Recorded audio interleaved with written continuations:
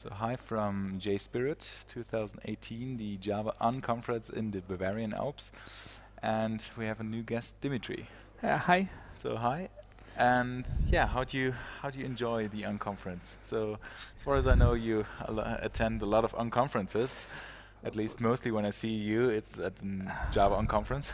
So Yeah, we meet each other mostly at the conference, mostly, sometimes at the conferences, but yeah, yeah, I think it's stood up to the name. It is unconference as it goes. It's very unorganized, very liberal and open in a way how people interact, and it's small. It's first event, so we have like 14 people. Like that. a little bit more, like 17, 20, 20. close to 20, yeah. It's just because, but the location is absolutely awesome. How you can see from the barrels and stuff, and it's top-notch location, Bavaria, lots of beer, Right, lots and of spirits. yeah, lots of people, lots of new people to meet, mostly from local scene, but some old friends from the past, Jake Cretans, a couple of Jake Cretans here as well. Right, So right. that's So great. maybe for folks who don't know about an unconference format, so could you briefly, maybe in one or two sentences, explain roughly what an unconference is about, maybe as opposed to a conference, and what's your personal like favorite experience or favorite thing at an unconference? Like, why do you attend Okay. so many? So unconference is it's not like defined like throwing away the rules or something. It is we call unconference something that follows the open spaces format, Hmm. which is basically a way you invite people and there is no schedule. There are no speakers announced. So everybody who comes are the right people. So everybody joins. And I would also probably name it as my favorite, that everybody participates on equal rights, and well, work very easily. Folks arrive, you have so-called marketplace where they propose stuff. You form the schedule for the day or the week, depends on the event, usually on the daily basis, and off you go. So you have And no schedule and no speakers. Does that even work? it works absolutely fantastic, and it even works even more interesting when somebody comes in like a new, fresh, somebody who's not participating in a lot of conferences, somebody who is an expert in the field, Hmm. and they can exchange opinions freely, can learn from each other, and it's just great. Uh, I love it, and in this format, I mean, we've been very successful with Jcrete. Hmm. And at the event that started by Heinz Kabutz and Kirk and Pepperdine and John Costaras, and Hmm. I got involved a couple of years ago as well, and just love it, love the event every year on the island of Crete. We're doing it, and usually what's also special about unconference is that it is in a relaxed atmosphere in some special place, like Right. this time distillery, Right. island of Crete.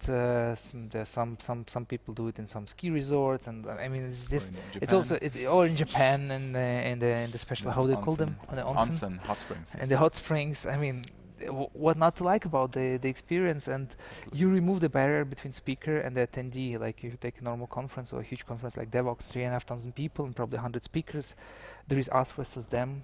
People are afraid to approach speakers, afraid to talk to them. And if you're in an unconference, everybody's the same. So Right. that removes lots of barrier. And That's also what I really like, yes.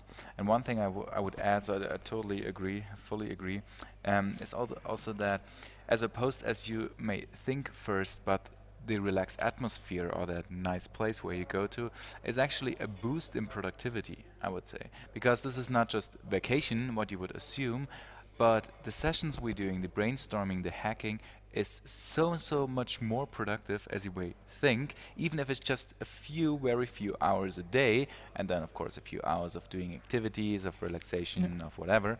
But these productive hours are so much more productive, you get so much more things done, and you get so much more inspiring ideas than you might you wouldn't expect that, right? And this is what I personally found out, and this what I personally like about it. It's not just vacation and searching for some excuse to enjoy yourself, Yeah. right? But really being productive and getting something done. No, that's true, and that's what that happened in the past also with Jcrete, where people people connect, the people who were not aware of each other, or maybe remotely through internet Right. these days, and then they finally meet face to face and they start discussing some interesting topics, and they continue throughout the conference, and then they do carry over, and something big can emerge out Right. of that. So yes, it is like a conference. It just happens to have a more relaxed format. I mean, it's usually not recorded.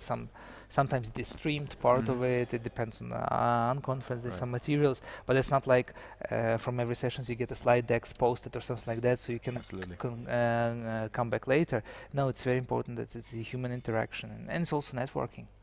To be honest, for the participants, it's an amazing networking, and you get to know people that you would not know otherwise, or you would be like attendee versus speaker, and you will not be part of the inner circle, kind of. What I like that a lot of open source projects even have emerged right out of an unconference, out of that atmosphere, and this is, I mean, the best example how productive or positive that can be. Or got done like last year. jSpirit, Dan North was working on JGo testing, the testing library inspired by Go, which was hacked by a bunch of us, just helping, popping in. What are you doing? Ah, this is interesting. Yeah, right. Let's sit together. Let's brainstorm together. And you're like, all of a sudden, you're contributing to open source project without you even noticing that. And you're like, oh, you influenced this project. I know that's the thing. Or you hear about new stuff that somebody's doing that you are not aware. And oh, this is very useful. I need it also at my work. And you know, you can. Now this is an amazing experience, and in general for the unconference. Yes, I totally agree. So thanks, Dmitry, for sharing all your experiences, and you brought a lot of very good reasons to attend unconferences. So yeah, I can just totally encourage you to attend jSpirit 2019. So we will continue this. Awesome, it's coming back. Yes, absolutely, absolutely. Or attend any other Java unconference. So there are a lot of unconferences emerging right now, and yeah, just try to attend one of these, or even found your own one, and it's doable. Certainly, I would encourage people to try something because it's new, it's different. Try something maybe in parallel to normal conferences. Like there are conferences, I think JokerConf in Russia, they have half a day or a day of unconference before, after a conference, or during the conference, something like that.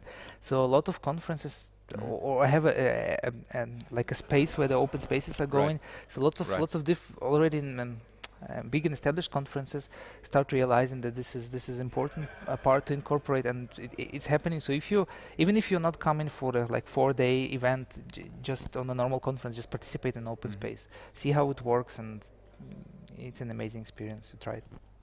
Awesome. Thank you very much for sharing all this. Thank you for having me. You watching, well, thanks for watching. Bye. Bye.